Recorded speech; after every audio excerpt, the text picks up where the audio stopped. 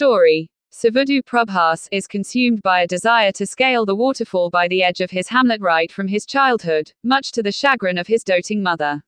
One fine day, he ascends the summit only to find out that he is the son of Amarendra Bahubali, the crown prince of the kingdom of Mahishmati, who gets murdered by his first cousin, Baladeva, Rana.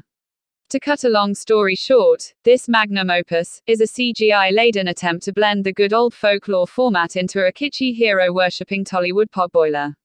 A romantic sequence in which Subhudu woos Avanthika Tamana emphatically proves why.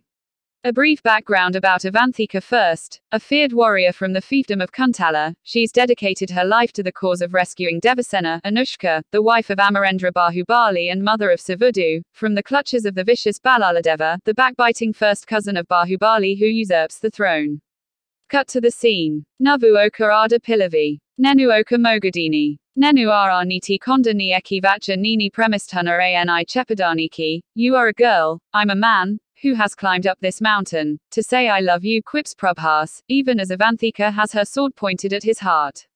For the next couple of minutes, a fight ensues during the course of which he skillfully disrobes her right down to her very fashionable red inner wear, and leaves a splattering of his blood on her forehead.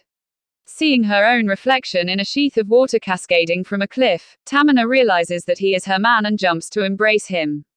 Then they make love over a song.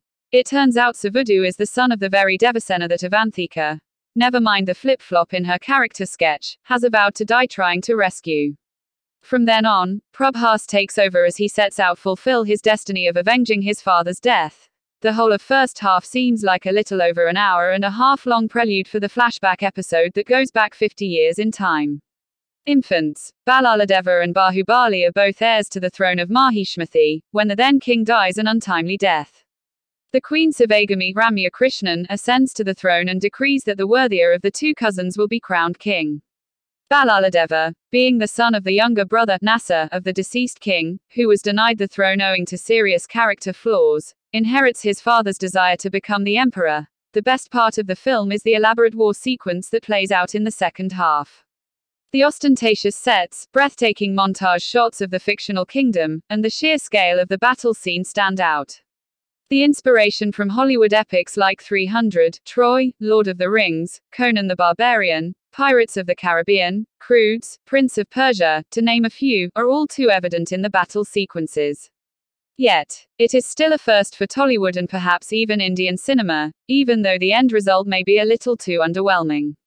Let's just say how much the CGI will move you will depend on how much you empathize with the fact that a filmmaker has attempted it. In any case, Rajamouli isn't known as much for originality as he is for delivering an overwhelming cinematic experience, but we're afraid there's plenty that has gone wrong on that score too. There's got to be something wrong when the highest point in what is Telugu cinema's greatest war sequence is a minute-long monologue delivered by Prabhas, who sounds a little too shrill for his rippling muscles. Rana's decibel levels might have overshadowed Prabhas. To sum up the performances, which are a little too high on theatrics and low on chutzpah, the music by Keeravani is the biggest dampener of them all.